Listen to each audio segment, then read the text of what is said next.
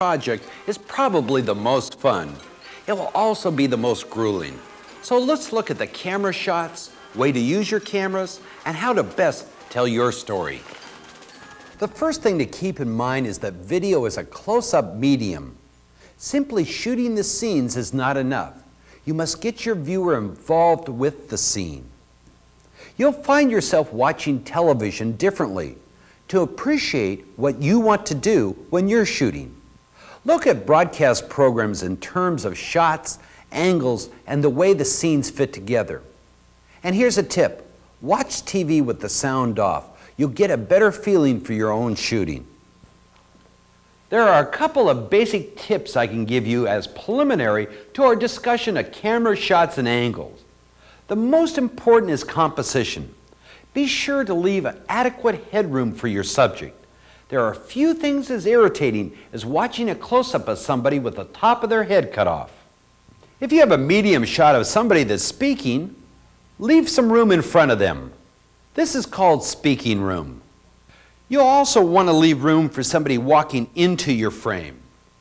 With the exception of these two cases, you'll generally want to keep your subject centered in the frame. This shot is known as a long shot or wide shot. It is best used to establish a scene or to show that the subject is very insignificant to their surroundings. This is the medium shot, a very standard shot in video productions. It makes the viewer feel comfortable with the subject, and that's why it's used most often for news reports and commercials. A close-up shot demands the viewer's attention. Close-ups can add emotion or drama to a shot and make the viewer feel the subject is very important. The extreme close-up is a shot that should be used as sparingly as the long shot. Extreme close-ups can be very jarring and unattractive. They can also be a very poignant shot, so use them only when you need them for their impact. For smooth camera moves, especially if you'll be shooting for long periods of time, you'll want to use a tripod. Let's look at the camera moves you can make with a tripod. In this new video language that you're learning, moving the camera from side to side is called panning.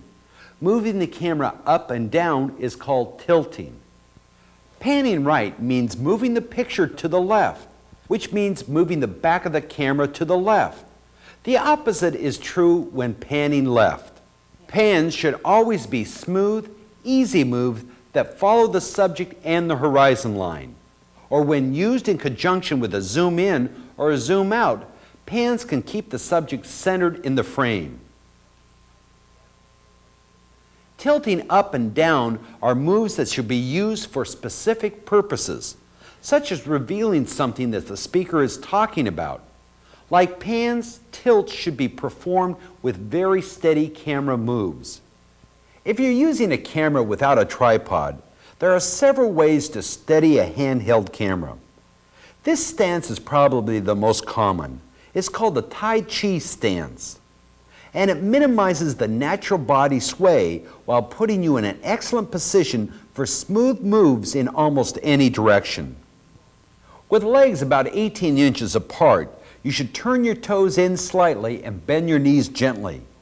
Keep the camera tucked closely to your body. In this position, you can pan by turning the waist and tilt by moving your entire torso.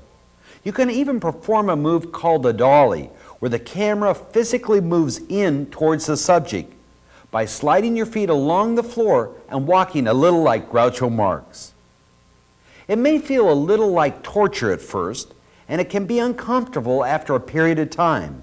But with some practice, you'll find that this silly-looking stance can deliver very nice-looking pictures.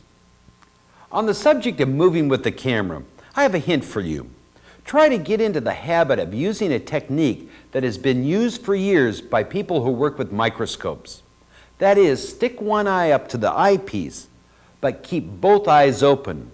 It will seem awkward at first, but after a little practice, you can train your unused eye not to see. This way, you won't be tired from squinting all the time, and if you start to walk with the camera, your unused eye will see things like curbs, tabletops, and other obstacles in your path. Let's look at some other camera angles you might want to try. You won't use every camera angle in every video production, but it's nice to know about these angles and their effect in the program. Camera angles play an important role in the way the viewer feels about a subject. A low camera angle will make your subject seem domineering. The opposite is true with a high angle shot. The viewer feels domineering. An establishing shot is usually a long, wide shot that takes a full look at the scene in which your subject will be moving.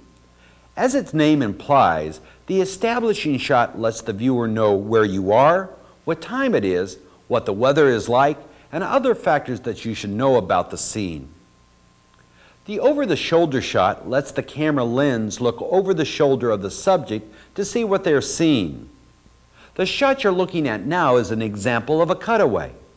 Cutaways may show something that the subject is thinking of, referring to, or something that will help explain what the talent is talking about. A similar shot is called the point of view shot.